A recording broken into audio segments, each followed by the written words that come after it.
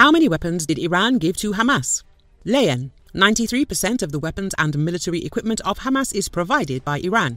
This was said by the chairman of the European Commission, Ursula von der Leyen.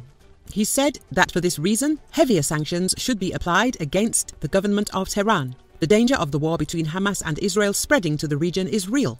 I call for the continuation of the dialogue between Israel and its neighbours, he added. Hamas acquires its weapons through smuggling or local construction and receives some military support from Iran, the CIA's World Factbook says. Experts say the Islamic Republic has long been Hamas's main military supporter, smuggling weapons into the enclave through clandestine cross-border tunnels or boats that have escaped the Mediterranean blockade. Hamas's tunnel infrastructure is still massive despite Israel and Egypt regularly degrading it, said Bilal Saab, Senior Fellow and Director of the Defense and Security Program at the Middle East Institute in Washington.